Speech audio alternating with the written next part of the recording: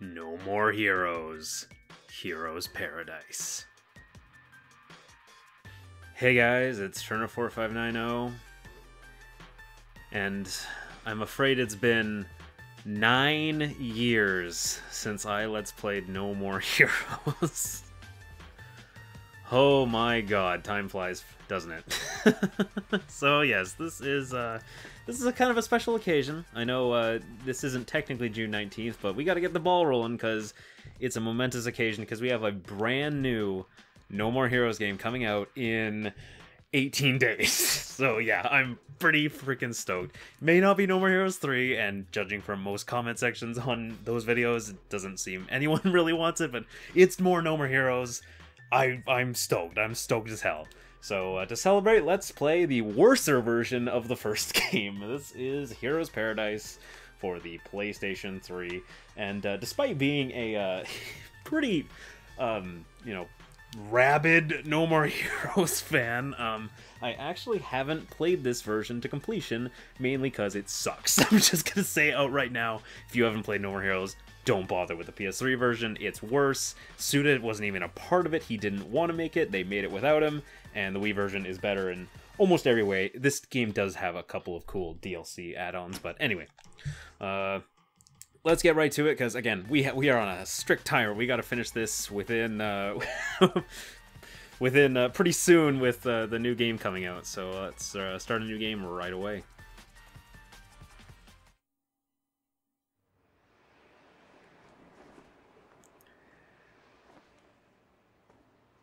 Ah, there's the classic title screen. Yeah, kind of a lame title screen that they added, but hey, at least they have the original title screen back in all of its simplistic glory.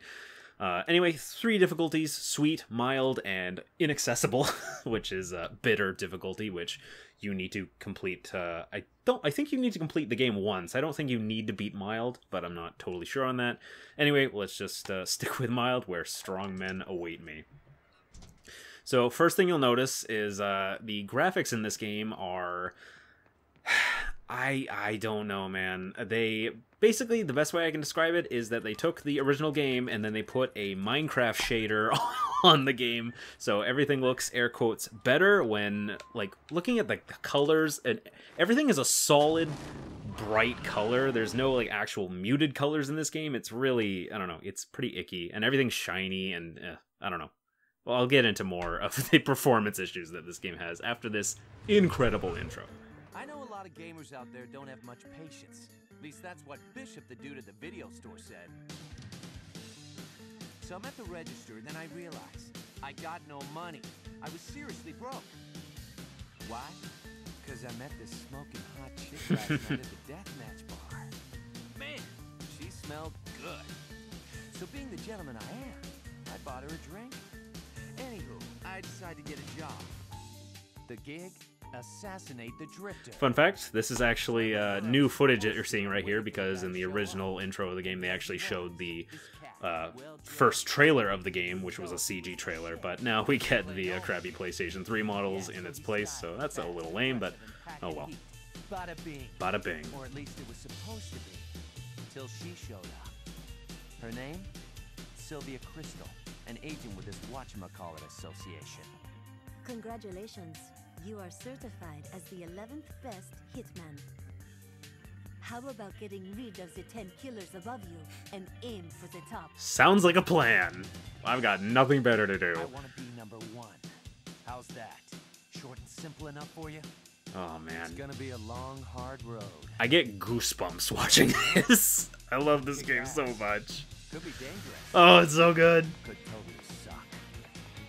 What do you say, bro? This version could totally suck, though. Again, this is kind of a blind playthrough for me. Let's see how this goes. Holding the controller right now? Just press the start button. Let the bloodshed begin. Wow, that doesn't sound nearly as cool as for you holding the Wii Remote out there. Oh well.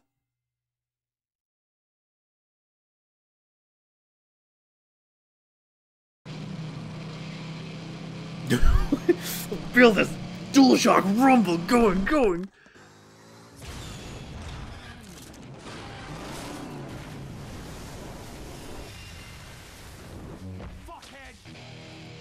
Never gets old.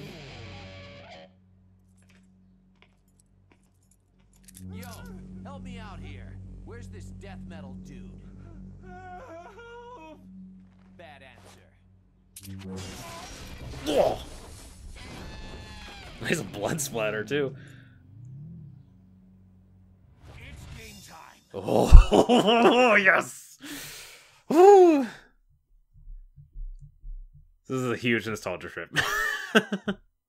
I know this is basically a game I've already done on this channel before, but goddamn, it's No More Heroes. I can do what the hell I want. And right now, we're gonna cut off some heads.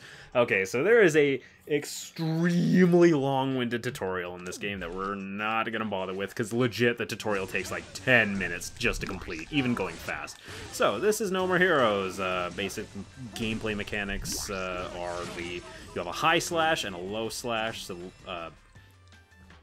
the low slash is more of a broader attack. It'll hit a lot of targets, and the high slash, after this little miniature cutscenes, the high slash is more of a quicker slash, and you can use that with circle, or square, and triangle. There's also a punches and kicks.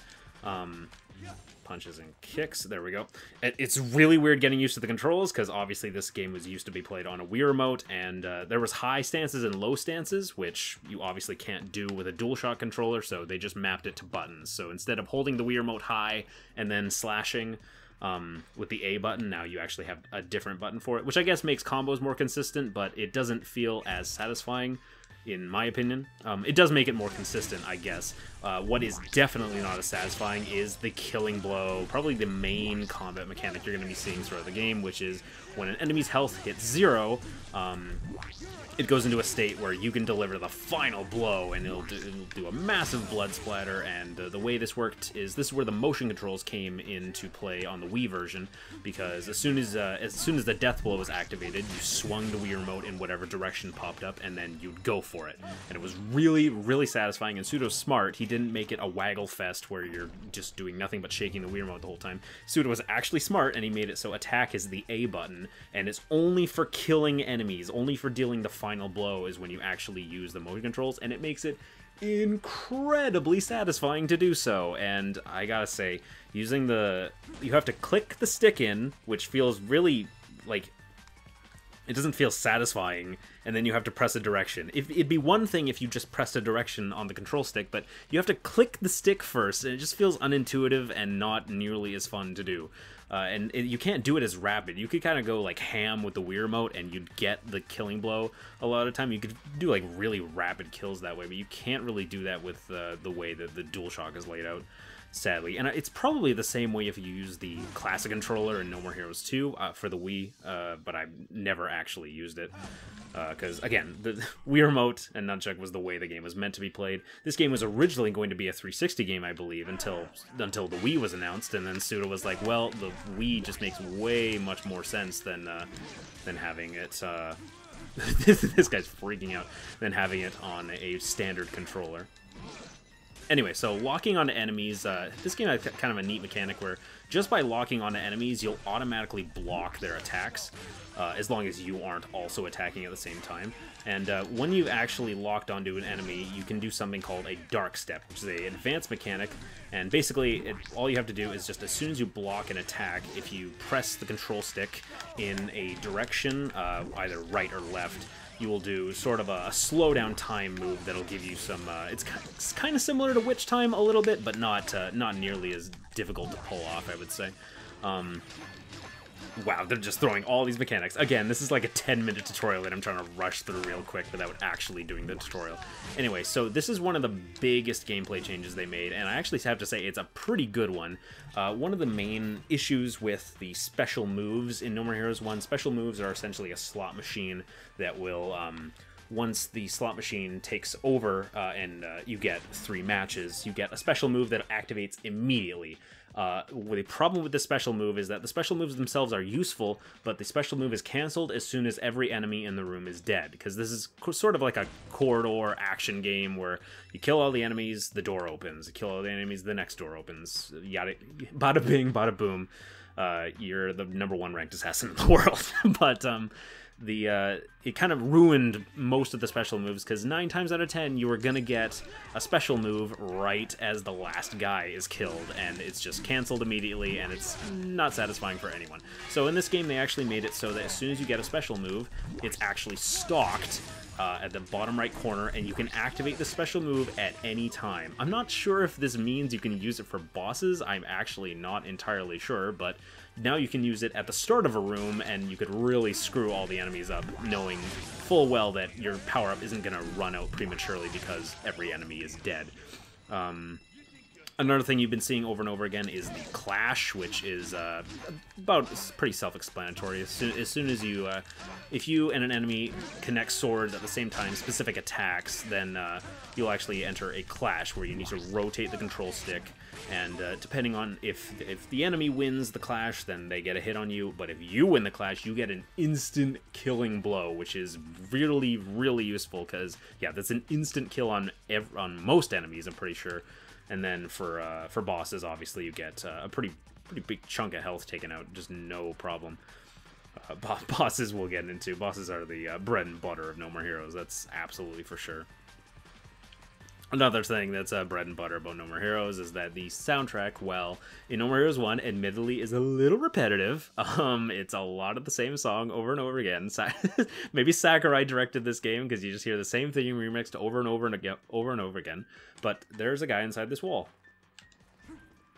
That's not good. Let's try checking in the pool room and maybe kill him. Yep, okay, there we go. Okay, here's the clash I was talking about, and we got him immediately. There we go.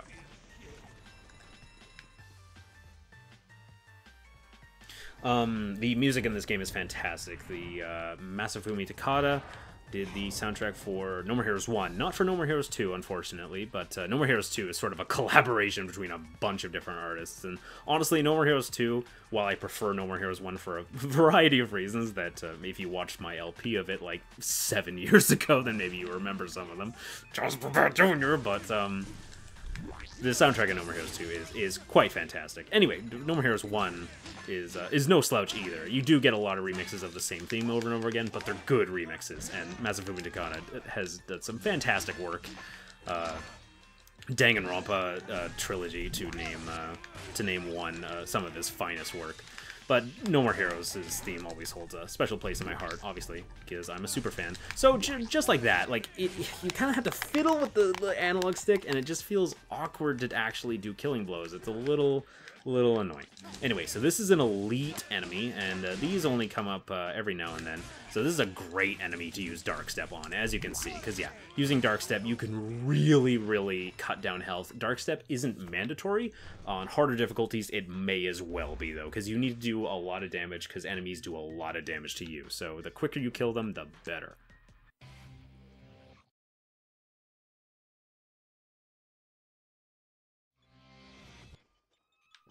Okay, this room is actually huge, so let's actually activate, okay, so this is one of Travis's special moves, and unfortunately you don't get very much use of it before the tiger goes all the way down. That's your little, at the top right of the screen is where your little meter for the special moves is. Unfortunately, I can't remember what the name of that special move is. Unfortunately, I have the audio pretty low right now, so you can't hear the very loud sound effects of everyone's heads being cut off. Speaking of heads being cut off, one thing I want to point out is that, again, I don't know, this version, one cool thing about the blood in No More Heroes 1, ooh, Grasshopper, nice. One cool thing about the blood in No More Heroes 1 is that there was no anti-aliasing on the blood at all, so it looked really pixelated, which normally would look bad. But I don't know, it actually, I feel like it helped with the blood. It made it stand out more and look more stylistic. But now the blood in the PS3 version is just this massive blur of, like, it almost looks like a 240p JPEG of blood that just is coming out of the guy's head. It doesn't look awful. I just think, again, with the Wii version, they really did the best with what they had at the time, and with the PS3 version, I don't know. It really feels like they just put on a bunch of shaders that didn't really mesh that well. It doesn't look awful, but it's not an improvement in my opinion. Speaking, that is a subjective thing, obviously. If you prefer the graphics of this version, then that's fine. One thing that can't be stated, that's an awesome poster that I never even realized was over there. That is really cool. Point the camera up, Travis. That's awesome. One thing that can be stated is objective is that the performance of this game, No More Heroes 1 didn't have the best performance in the world. I'll be the first to admit that. It could range anywhere from 60 when you're just in an empty room to 10 when there's way too much going on screen. So it's definitely not a consistent game frame rate wise, but it still was able to reach 60 in some places and some cutscenes. This game, however, is locked at 30, and even just like the Wii version, it barely manages to keep that. So this game runs worse than the Wii version, based solely on the fact that its frame rate it's capped lower than the Wii version. That being said, this is an LP made with 10 years future technology, so if you go back and watch the original playthrough, this playthrough is going to look a hell of a lot better, just because HD capture cards weren't really a commercial thing back there, at least not affordable, especially to someone with no money.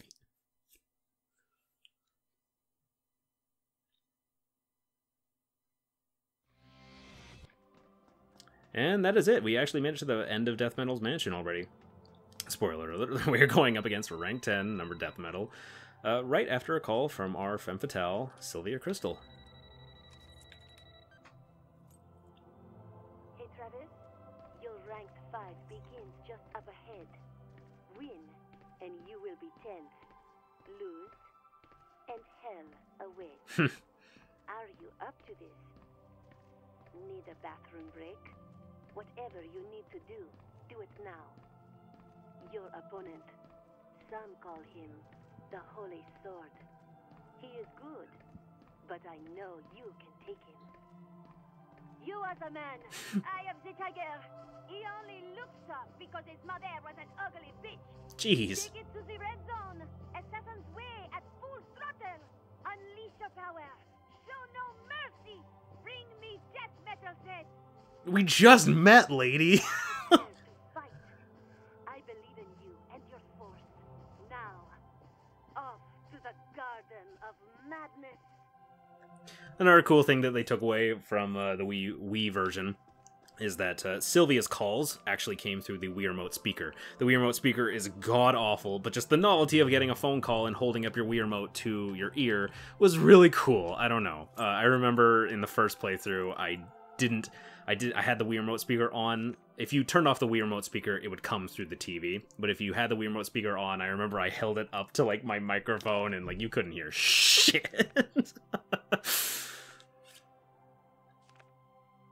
Again, I'm gonna be kind of reliving moments of my past glory or past disgrace. I don't know what you want to call it.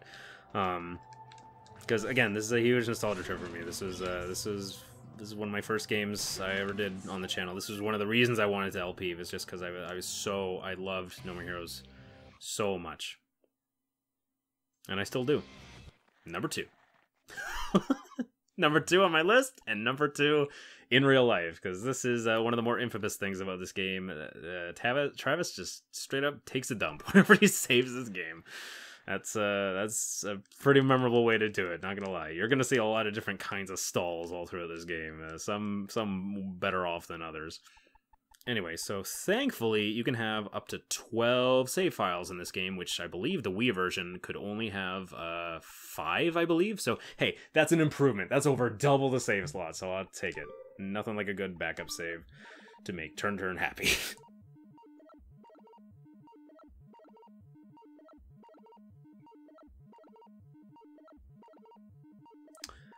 Oh geez. Okay, backup saves aren't going to be a good thing if it actually takes this long to save the game. It's still going. It's still going. Okay, save okay. Whatever you say, game. Yikes, that's bad. I'm going to probably just cut that down in editing from now on, because that's actually insane.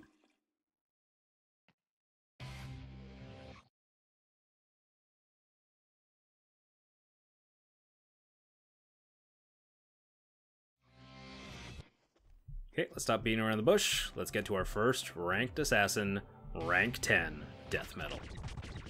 No splash card for him, so I'm just gonna have to spoil the name right now.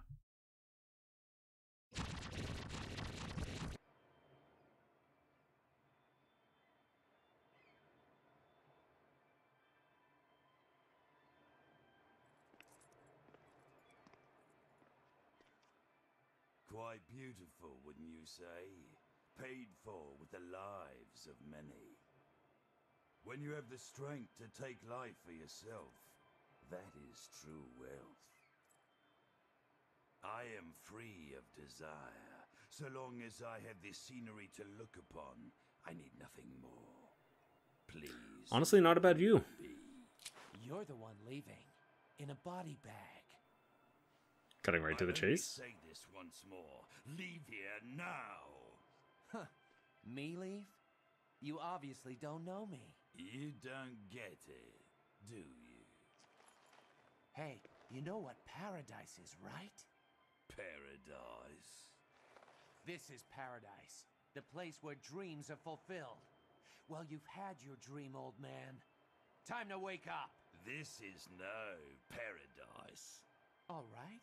Then what is it? A place to die. Huh. I'm glad you and I are on the same page here. So naive. You have no idea, do you? What a pity.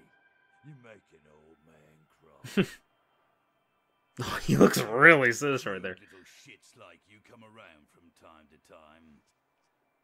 The cinematography in this game, by the way, which it's probably not a word you hear thrown around a lot when talking about No More Heroes, but I don't know, it's really well done. I really like it. Ultimate sacrifice is sublime. Because these guys are definitely the highlight of the game, for sure.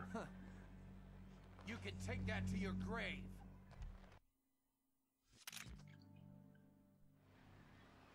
Oh god, he's going right at us. Okay, rank 10, Death Metal, the very first boss of No More Heroes 1. So, this is where you get to your first taste of what the game has to offer, which is a plethora of ranked assassins, all with wacky personalities, wacky weapons, and wacky attack patterns. This guy is, as far as first bosses go, is actually a little hard to deal with, mainly just because of one of his attacks he'll be doing later in the fight. First thing you're going to want to be doing is just, basically, whenever you stun a boss, whenever you get their chickens above their head, you need to go for a throw, which is actually a mechanic I haven't even really talked about. Yeah, when there's chickens above enemies' heads, you can actually do a suplex, which isn't normally a killing blow, but it can do a ton of damage, and it's extremely effective on boss fights. Boss fights are very prone to being suplexed, so you should do that all the time. Another thing that you are probably hearing right now in the background is probably horribly audio balanced, if my testing is anything to go by, is Travis having a little bit of a monologue, a bit of an internal crisis, maybe. This is actually something that never happens again. You'd think that when I first played the game, I thought that, oh, maybe he's going to be talking throughout every boss, but it's actually just this one. But his actual speech is quite interesting, and again, Robin Atkin-Downs' fantastic performance as Travis Touchdown. Everyone in this game does a really good job, and him especially. This is my favorite role of his. Although Kazuhiro Miller from Metal Gear is also pretty good. Boss. Anyway, so this is where the fight gets a little bit annoying, because this is where okay, see, that's me, Travis wiggling like a madman right there is me trying to activate Dark Step and failing miserably. So, oh shit, we're actually out of juice. So this is another primary mechanic that I haven't even talked about, that I'm going to actually ignore, because I'm just going to pick this up. That is charging your beam katana, and you can pick up battery packs on the ground, or you can waggle your Wiimote, if you get my drift. Unfortunately, actually charging your beam katana in this game has you waggling the DualShock instead, and it's really, really bad. It barely ever works, and you're going to be charging for at least twice the time it would take to do with a Wiimote, because, again, it wasn't really calibrated to actually do that. So anyway, Death Metal's jumping all over the place because of his clones. It's a little bit annoying. Again, a little bit of a camera screw for the first boss. The camera isn't very good in the first No More Heroes, or the second, really. But we're doing pretty good. We're doing a lot better than I did in my test rounds, that's for sure. Just to make sure the game actually functioned, because I haven't really played the game myself. And there you go.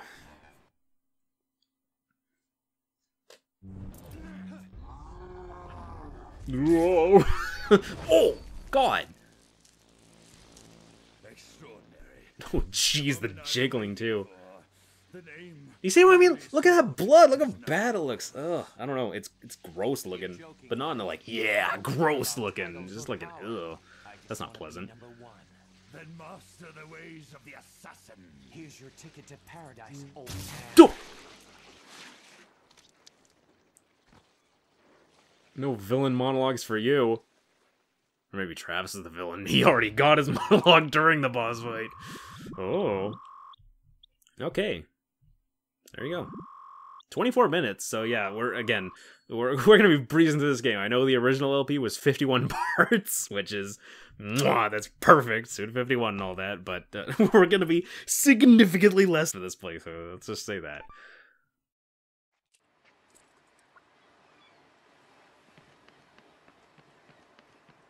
Okay, so we can marvel at our at our handiwork right there. I wonder, can you point the camera up? Are his hands and sword still embedded in the ceiling, I wonder? Come on, Travis. They are. That's actually a really cool detail. You probably wouldn't even be able to make that out in the Wii version, let's be honest. There we go. Travis would not punch that container for some reason, just wouldn't punch. Anyway, so one interesting thing about this game is that it kind of has a Zelda thing where once you beat the boss, you get a heart container. But in this game, in Zelda, you could choose to not pick it up for a challenge run, but in No More Heroes, it's like, nope, you're picking it up whether you want to or not before you can actually progress. So that's a little interesting. Have to be in tip-top shape if we're going to make our way to the top of the ranks. Travis.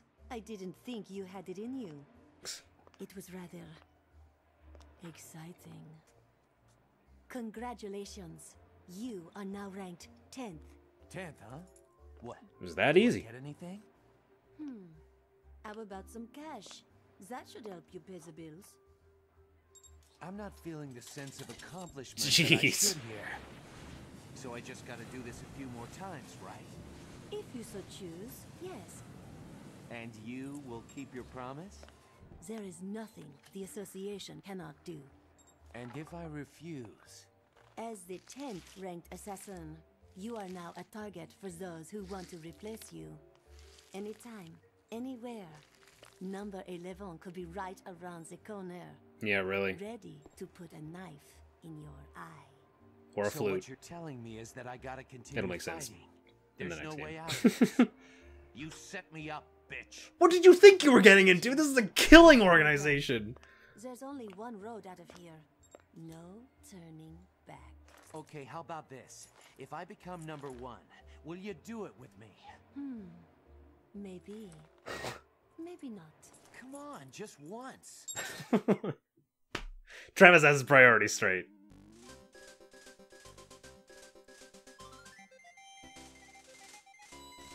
My god, I think this is even running at 30 frames. This definitely ran at 60 in the original. Anyway, so this is a little bit of a jaunty tune you get whenever you successfully murder another human being.